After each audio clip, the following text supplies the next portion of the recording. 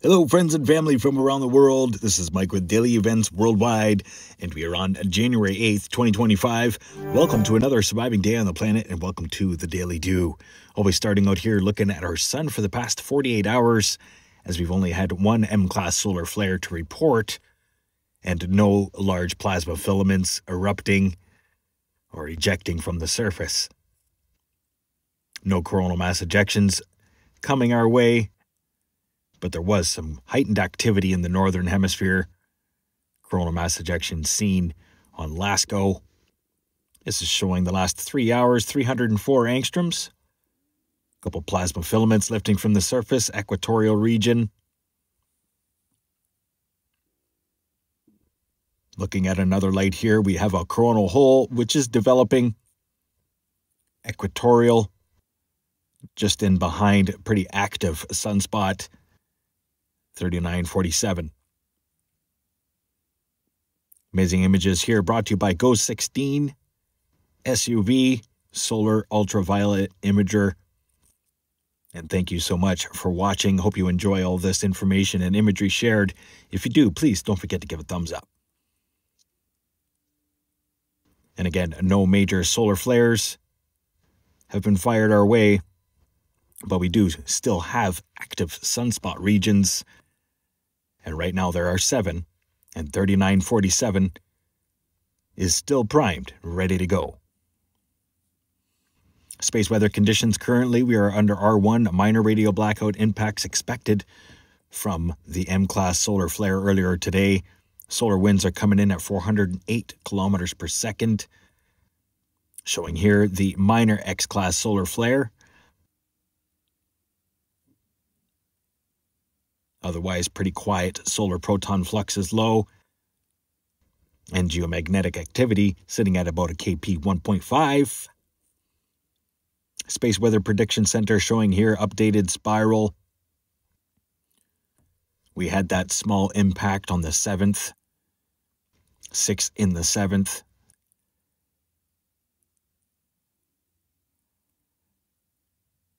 But now we are in the clear.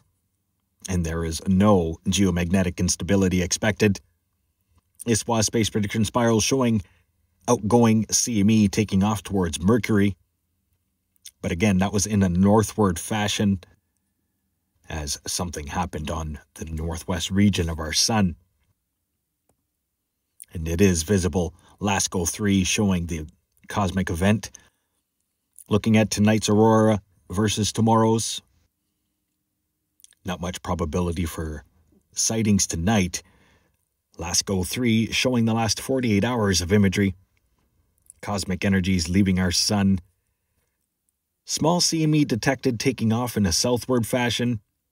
Right after the northward CMEs right there. This is all LASCO 3 brought to you by Soho and NASA. Mixed here with Daily Events Worldwide. Now let's get to earthquakes past 24 hours as we've got a situation developing here as we've had a very deep earthquake, the Fiji region, 4.5 magnitude, but 571 kilometer depth. We've also got a pretty large eruption at Vanuatu, Port Vila, the Abe volcano. Earthquakes, Papua New Guinea, as well as central Indonesia. Notable 5.7 earthquake here, southern Qinghai, China, 10-kilometer depth. There's been lots of activity at the Tibetan Plateau recently. Earthquakes continue at Awash, Ethiopia. Notable earthquakes here, Rek Janes Ridge, 5.0, 4.7, and as well a 4.3. Hyphen, Iceland. And then peculiar earthquakes here all along the coast of South America, 4.5 ranging to 4.7. Something brewing along the Nazca Plate. Eerily quiet through Central America. And as well, United States looks quiet, but there's a lot of minor seismicity building, especially across the west and Pacific Northwest. Let's have a look at USGS as they're reporting 218 earthquakes the past 24 hours. That's slightly above average.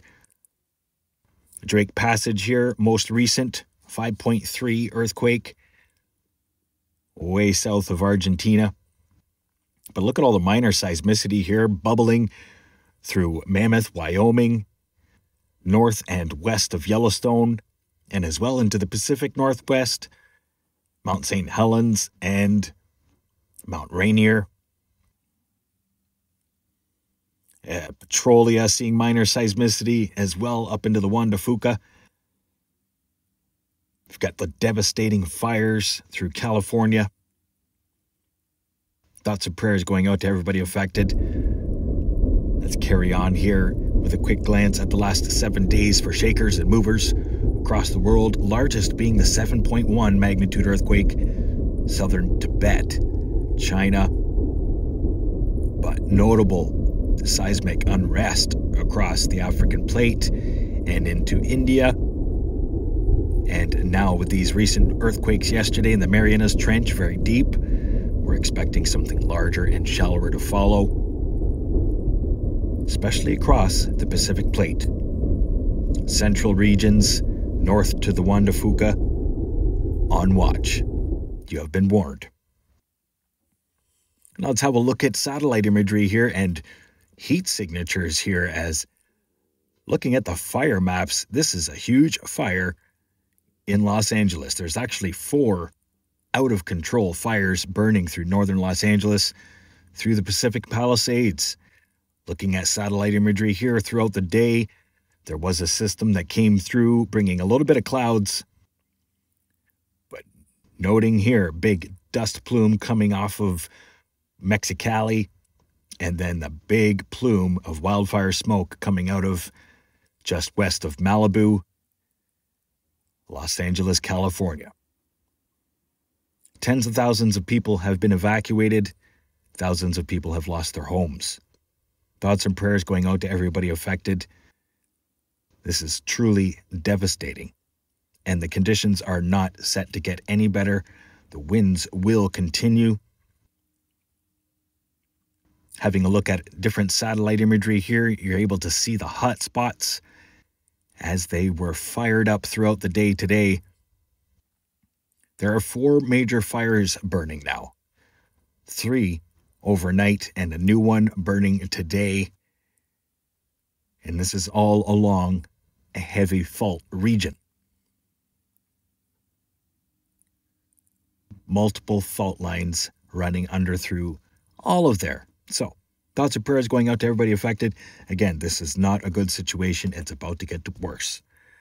Let's have a look at air quality forecast brought to you by the Active and Erupting Volcanoes SO2 forecast here for you. Hawaii, Mexico, notable plumes coming out of the New Madrid and Alberta. Very interesting indeed. Kilauea volcano in Hawaii, and as well the Canary Islands off the coast of Africa. Notable plumes coming out of there. Central Africa at the Nyiragongo and Nyamiragira volcanoes. Big plume, new one today. So there must have been another large eruption at one of those volcanoes, the 2 of them that are right beside each other. Right now, there are 5 active and erupting volcanoes on the African continent. Ert Ale being the most northernest. Having a look here, Vanuatu, Porvila Aoba volcano. Notable plume coming out of Kamchatka as well. Multiple erupting volcanoes through that region, eastern Russia. Now let's have a look at world weather, as we've got low pressure system that's bringing a lot of the winds through California, is going to be whipping through the Gulf states. Watch for extreme cold temperatures to follow in behind. Alberta Clipper moving in for midweek, or for the weekend, I should say. And then multiple systems, as forecasted here with daily events worldwide, still are going to be pounding northern BC and Alaska. And at the same time, multiple systems affecting Atlantic provinces. Strong winter storm conditions brewing for Greenland. And the extreme cold temperatures are still forecast here for the next week or so. So stay warm, my friends and family. Overlooking Africa, Australia, still have cyclone conditions and forecast here for northern Madagascar, but it's not going to make it across Madagascar this time. This forecast model has it staying and grinding along the west coast of Madagascar. Extreme weather developing for northern territory of Australia as a pretty sizable cyclone is developing for the long-range forecast. We'll be grinding along the shorelines of northwestern territory and Western Australia.